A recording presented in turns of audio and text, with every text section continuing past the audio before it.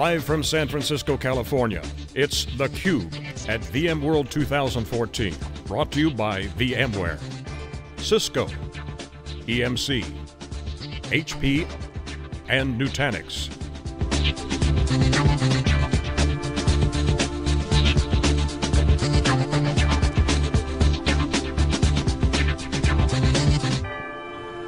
Welcome back to San Francisco, everybody. This is theCUBE, and we're here at VMworld 2014 inside of Moscone.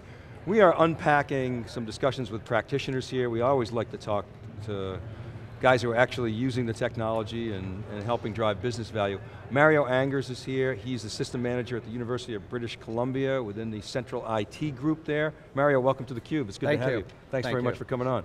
Thank you. So, VMworld 2014, let's start there. I mean, a lot of action. You know, very exciting, yeah. A lot of new stuff, a lot of pretty exciting announcements. Yeah. When I talk to practitioners, they say, I love to come to these shows, I get to talk to my peers, talk about what's working, what's not working, learn about new technologies, talk to the engineers. I presume you're doing a lot of the similar stuff. Yeah, right? yeah, it's a really, really good opportunity for networking. You get to talk to the people that are actually building the stuff, right? So you can provide feedback face to face. So yeah, it is. It's a fantastic opportunity. You're giving feedback. What kind of feedback have you been giving? Some positive, some, this is, certain things need to be fixed. They need to get better, right? So break it down for us. What do you, as a customer, VMware customer, what do you, I mean, you're obviously happy with the, the first wave of server virtualization, and that was a no-brainer. So I think the strategy behind what we're trying to do is trying to decouple the technology from the actual service itself. So the technology, you shouldn't be reliant on a specific technology to provide your service, right? So yeah, VMware you're kind of married to, right? There's not a lot of, there's not a lot of competition in the marketplace, so there's not a lot of other folks you can look at to provide that, that technology stack, but anything behind it, the important part is having the ability to, to be able to replace those components, compute, storage, network, right, without impacting your clients. So when you're talking about service, you're talking about fundamental services of capacity, storage capacity, or networking bandwidth, or compute, to me, or underlying services. To me, service is higher than that, right? Is essentially infrastructure as a service, or platform as a service, right? So DR, backup, right? Data protection, data movement. Yeah, things like that, right? Or email as a service, desktop as a service, right? Things like that. All right, okay, so you're saying that today, there's a tight coupling between the hypervisor, essentially the platform. There can be, depending on how it's built, yeah. Okay, yeah. Oh, and that's a vendor issue? That's how it's I think it's integrated? A little bit of both, right? Because, of course, if you, for example, we've got a couple different vendors in terms of storage, right? So Coho being one of them, right? And we also have some NetApp, right? So historically, it's been extremely difficult to move workloads from one storage vendor to another, right? For one reason or another. They're sort of locked into that array. Yeah, to some degree, right? So, but, some of the things that are being done now allow you to do that, to move workloads between those various different vendors, right? Without disrupting the end user or the client. Talk a little bit about your organization. I jumped right into the... So University of British Columbia is the largest in, I would say, Western Canada. So we have roughly about 60,000 students. And we have roughly about 15,000 staff, right? So we need to support those folks. So we've got a fairly large IT infrastructure to be able to support that. We have roughly about 8 petabytes of data, and we've got 4,000 virtual machines to support the community, and that's growing all the time. And one of the things that we're trying to do now is extend the services that we provide internally to our folks at UBC to other universities within the province. Okay, now you guys do a lot of Oracle databases, right? Yes, we are. We're a database as a service. So talk about that a little bit. So in the early days, right, a lot of practitioners were scared about virtualizing Oracle because Oracle was saying, well, you might have to go back to a physical infrastructure if there's ever a problem. Yeah. They'd get you in a headlock and... A little bit, and their licensing model is really not conducive to virtualization, But people said, you know what, there's value there, we're going to do it. Damn the torpedoes. We advised folks in the Wikibon community years ago to do it. Oracle will support it, and I'd like to hear your thoughts there. So is that what you found? Absolutely, so we went down that road, I think, about 4 years ago now, and we've been very, very successful at virtualizing Oracle. So all of our databases, with the exception of one legacy, are now virtualized, right? So when we run PeopleSoft, we run our student information system, we run several enterprise applications on Oracle that are now virtualized. Okay, and you're providing database as a service essentially, or? No, that's not something we provide today, but that's something we want to look at doing, yes. Now how does the storage fit into that? You mentioned Coho data a second ago. Yes. How does the storage fit into that database as a service model? It's building on what I was saying originally. So to me, you should be able to deploy technology behind the service, and it should really manage itself, right? So you shouldn't, if you need to, you're always going to need some level of specialization to be able to manage the technology behind the service, but if only one individual in your team is capable of managing the technology, then I think you've done something wrong, right? So, and I think what those new vendors like Coho are doing, they're simplifying the process of managing storage and other infrastructure components that specialization that was required a few years ago to be able to manage that technology no longer exists, right? So, as an example, I had 2 people full-time managing storage all the time. That's all they did, right? So today I have nobody full-time managing storage. Really? Right? So the entire team can effectively manage storage. So you essentially have an arm and a leg and a wrist managing storage. Yep. Okay, so it's largely set and forget. Okay, so tell me more. Why is that? Tell me more about Coho. So the CTO of Coho is also a professor of computer science at University of British Columbia, so we've been working together for, I would say, probably 2 or 3 years now. So a lot of the things that they do, they come to us to test, right? So they'll come up with a new feature, we'll implement it in our environment, we provide feedback, they change based on the feedback we provide, right? So it's been a great relationship for both UBC and also Coho. So how is it different than sort of a traditional storage array? So I would say, so first of all, it's built with essentially off-the-shelf components, right? So you don't need, again, it scales very quickly, it deploys very quickly, it's very, very easy to manage. So right? Compared to some of the other vendors, it's significantly easier to manage. Interface, the click wars. Yeah, right? Essentially it's plug and play, largely. Right, and in order to scale, it's really not much more complicated than that. It's plug and play, right?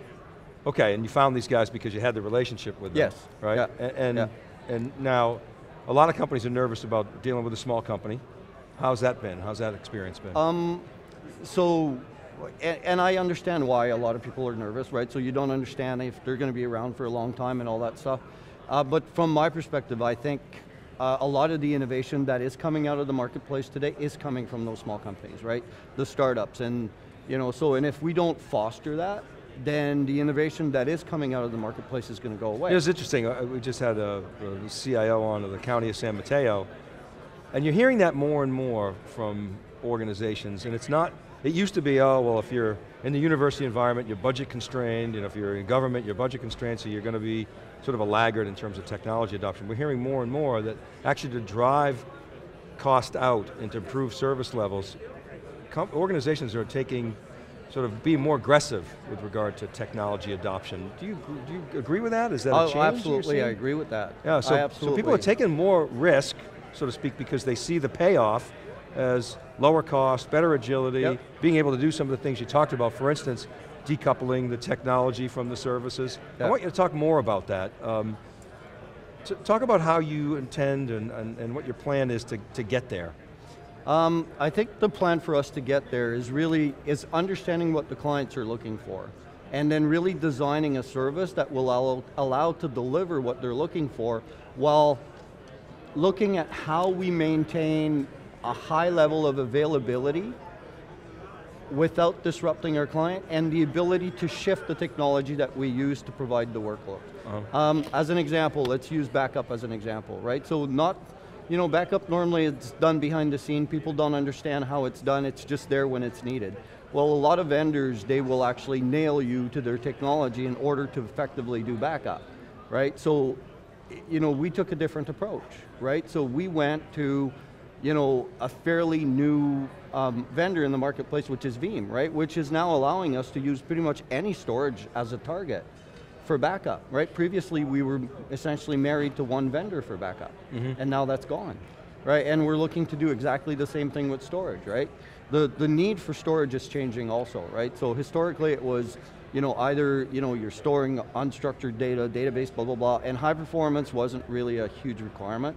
But now, based on what is being done in the marketplace, like big data, some of those things, it's becoming very, very, it's becoming impossible not to provide high performance storage to your consumers, right? And a company like Coho provides that. They give you the option to essentially, use the various different technology that they're providing. You mean like a flash, for example? Exactly, yeah.